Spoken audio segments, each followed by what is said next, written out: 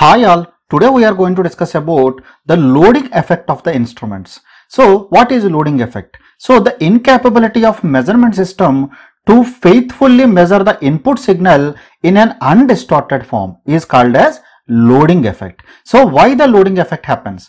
The loading effect occurs due to extraction of energy from the measurand, thereby distorting the original signal. So this distortion can be either in the form of attenuation. Attenuation means distortion in the magnitude of the signal, or that waveform can be distorted, that means wave shape itself can be distorted, or there can be a phase shift also. We are going to discuss all these effects one by one in detail with the detailed derivation. So what is the example for this one? Let us assume there is some system is there where the current that is passing is very less. So in that case, if I want to measure using an ammeter, let us assume I have connected a milliammeter in the circuit to measure the current, because this every ammeter, because any instrument that you connect will have some resistance, so that resistance will immediately affect the current that is passing in the circuit. That means same thing I have mentioned here, milliammeter will introduce additional resistance in the circuit and hence change the flow of the current by a significant amount. This is one of the example for this. So the loading effect may occur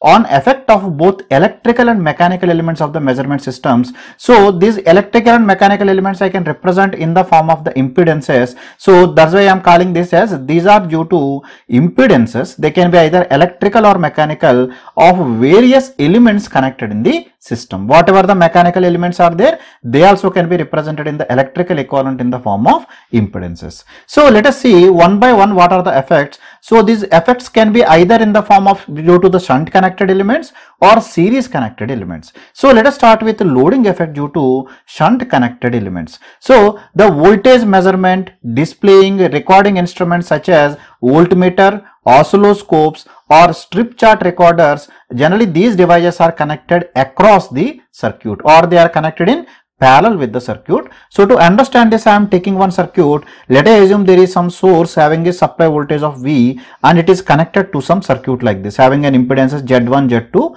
Z3 and some Z4, let us take for example. So I want to measure the voltage across the points A and B. That means I want to measure the voltage across the impedance Z2. So I have connected a voltmeter across this impedance. So in order to analyze this easily, this entire circuit excluding this voltmeter can be represented by using the Thevenin's equivalent circuit. So Thevenin's equivalent circuit you have already studied in basic electrical engineering. Thevenin's equivalent circuit will be, so across these two terminals, what will be the open circuit voltage and what will be the open circuit impedance. That means impedance across these two terminals, that I can represent by Z0. So I want to measure the voltage, so that I am representing by E0 in series with Z0. So under normal or ideal conditions, the voltage across your terminals A and B will be equal to E0 only. So now I am connecting one instrument to measure it. That means this instrument is connected across the terminals A and B. Let us assume the impedance of this instrument I am representing by ZL. This L I am keeping, the reason is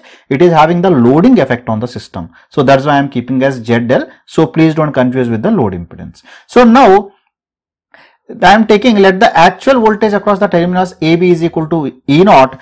So this can be found by using Thevenin's equivalent circuit, and let the impedance of the measuring instrument I am taking as ZL. So when the voltmeter is connected across these terminals, let us assume this voltmeter is connected across these terminals. So this voltmeter also will draw some current. So as it is drawing some current, automatically the circuit characteristics will change. That means the voltage across these terminals A and B will not be equal to E0, it will change to some value EL. So let us assume I am representing this actual value of the voltage by connecting this instrument I am representing by EL. So I can calculate the value of EL will be equal to IL multiplied by ZL, or I can write this EL is nothing but, because the same current IL is taken from here, so I can write this EL as E0 minus IL into Z0. E0 minus IL into Z0. Getting it? Same thing I have written here. Or from these two, if you are comparing this, I can write E0 will be equal to IL into Z0. I have taken to the second side. This will become IL into ZL plus Z0. Agree with me? So let us take the ratio of the actual voltage, that is EL, divided by the ideal voltage, that means E0. Because of introducing the instrument, we are getting the voltage of EL there, but actually it should be equal to E0 only under ideal case. So if we are taking the ratio, we know EL is equal to IL into ZL from here. So I have written IL into ZL, and E0 I have calculated from this equation. E0 is IL into ZL plus Z0. So from this I can simplify. IL will cancel out. This ZL I can take to the denominator. This will become 1 plus Z0 by ZL, or from this I can write the actual value of the voltage EL will be equal to ideal value multiplied by 1 by 1 plus Z0 divided by ZL. So if you want your voltmeter should measure, this EL should be equal to E0. When this will be possible? When this entire set value is equal to 1.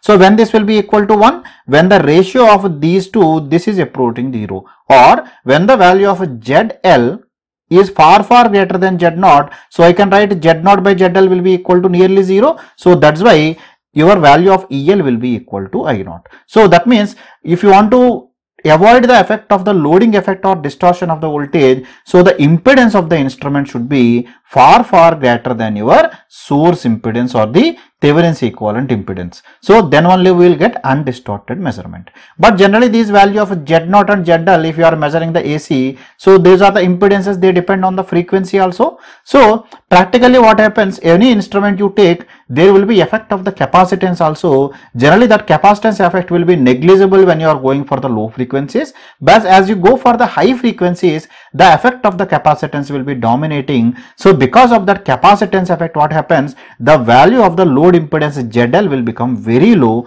at high frequencies. So hence the input signal gets substantially distorted at high frequencies. That means the value of ZL will decrease drastically. When the value of ZL is decreasing, automatically the EL value will also decrease. So EL will get distorted drastically. So the measured signal becomes substantially small at high frequency. So you can see this is the frequency versus the magnitude, what is a measured value. So measured value up to certain range the effect is less. After that, once the frequency becomes very high, there will be a drastical change in the value of the measured value. This is because of the capacitance of the meter dominating at high frequencies. So similarly there will be this capacitance is going to affect the wave shape also. How it will going to affect the wave shape? Because we know the capacitor takes some finite time to charge. Because of the effect of the capacitance, if your supply voltage or supply waveform is non-sinusoidal waveform, then it will get distorted like this. So you can see here, so in the both sides it is getting rounded off. It is not coming as rectangular, it is rounding off because due to the effect of the capacitance. So if your supply voltage is sinusoidal, then effect will not be there. But if your supply is non-sinusoidal, in that case there will be effect, it will distort your waveform also. So that is the second effect. As well as because of the impedances, even the phase also will change because of introduction of those impedance. So similar way, the loading effect can be due to the series connected instruments also. So series connected instruments are generally used for measuring the current. So for that again I am taking an example. There is a voltage source. There are some impedances. Let us assume I want to measure the current that is passing through this point AB. So across this AB I have connected an ammeter. So if you want to measure the effect of these adding this instrument, so this can be easily analyzed by going for the Norton equivalent circuit, and it will be much more flexible. Instead of going for the impedance, if you go for the admittance, it will be very easy to analyze. So that's why I am representing using the Norton equivalent across this terminal AB. This I can write as a Norton current, which is nothing but ISC, and in parallel with, so the value of ZTH, 1 by ZTH will be equal to YTH or Y0. So this value of the Y0 is nothing but 1 by Z0. Getting it? So similarly, this is my instrument. When the instrument is not connected, because the current passing between these terminals AB will be equal to I0. That means under ideal conditions or normal conditions, let us assume I0 is passing through your circuit. So in order to measure this, I am connecting one instrument, one ammeter is connected. So that ammeter, so I am representing by the admittance, that admittance by YL. So this YL will be equal to 1 by ZL. So I am representing by this one. So let us see when this instrument is connected, that means YL is connected there, because what will be the effect of this one? So whenever this YL is connected, that I0, let us assume I0 is changed to IL. So what is this value of IL? So IL, if it is impedance in a parallel circuit, we know impedance in parallel circuit will be I into other impedance by total impedance. That means I0 into Z0 divided by ZL plus Z0. Or if you are representing in the form of admittances in parallel circuit, so in parallel circuit admittances, the current will be equal to current multiplied by that admittance divided by total admittance. Even you can replace here Z0 by 1 by Y0 and ZL by 1 by YL, you will get the same equation. Because some of you may be confusing between impedances and admittance, that's why I have derived here. So from this, I can simplify the value of IL will be equal to I0, this YL I am taking to denominator, it becomes 1 plus Y0 divided by YL. So IL will be equal to I0 divided by 1 plus Y0 by YL. So if you want this IL should be equal to I0, that means instrument should not introduce any distortion. So that is possible when the value of Y0 by YL is equal to 0. When this is possible, the value of YL should be far greater than Y0. That means the admittance of your measuring instrument should be far greater than admittance of your source. So in that case, the current will not be distorted. Or in terms of impedance, we can tell the impedance of the instrument should be negligible when compared to source impedance. So in that case, so distortion will be less, otherwise there will be a distortion. So to understand this further, I am taking one numerical. So a DC circuit can be represented by an internal voltage source of 100 volts with an output resistance of 100 kilo ohm. That means I am trying to represent this one here. So this is given. So there is a this equivalent one they have represented by 100 volts.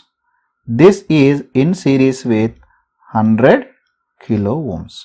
This is what is mentioned. So in order to achieve the accuracy better than 99% of the voltage measurement across its terminals, calculate the resistance of voltage measuring instrument. So let us assume the voltage measuring instrument, that resistance I am representing by Rm. It is connected across these terminals. Ideally, you should get the value of 100 volts. But practically, they are telling there is an accuracy of 99%. That means accordingly, we can calculate the voltage. So then we will calculate the value of Rm. So this is given in some competitive exam. Let us see how to solve this one. So we know the value of the measured value of the voltage will be equal to E0. That means the ideal value of the voltage divided by 1 plus R0 divided by Rm, because we have written as Z0 by ZL. So here measurement instrument, so I am writing by Rm. So this I can write as the ideal value of E0 will be equal to 100 divided by 1 plus the value of R0. So R0 is equal to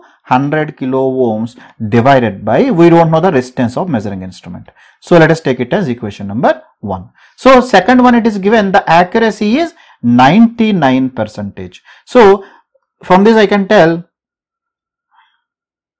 so it is given measured value with 99% accuracy.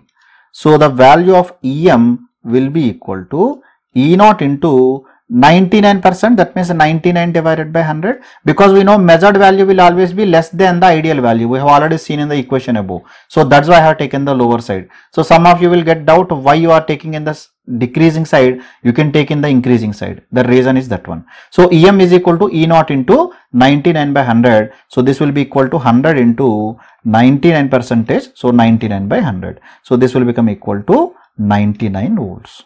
So I am taking as equation number 2. So now I am substituting equation number 2 in equation number 1. So I can write from equation number 2 and equation number 1. So I can write 99 is equal to 100 divided by 1 plus 100 kilo ohms divided by Rm. Agree with me? So from this I can write, I can cross this one, I can bring this here. So this will become equal to 100 kilo ohms divided by Rm. This will be equal to 100 divided by 99. This 99 comes here, this comes here. So this 1, when it comes to the second side, this becomes minus 1. This becomes minus 1. So from this, I can write the value of Rm. So from this, I can write the value of Rm is equal to, Rm goes here, this come downwards. This will become 100 kilo ohms divided by 100 by 99 minus 1. Getting it? So from this I can calculate this value as 9900 kilo ohms. 9900 kilo ohms. You can see here the instrument value, the impedance is 9900 kilo ohms. It should be very high when compared to 100 kilo ohms. So it is 100, that is 9900. So nearly 99 times this one is there, then only you are getting this much accuracy. If you want to get 100% accuracy, it should be equal to infinite. So in this way there will be a loading effect because of this resistance of your instrument. So loading effect will be there. Let us assume if your measurement that instrument having a impedance less than this much.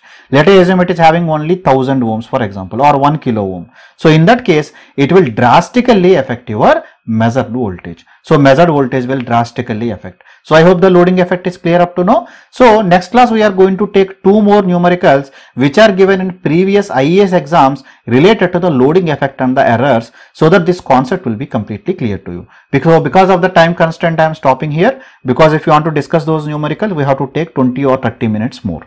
So next class we will discuss those numericals in detail so that this concept will be completely clear to you. If you still have any queries related to this topic, you can leave your comments in the comment section below. I will answer to your queries from there. Thank you very much.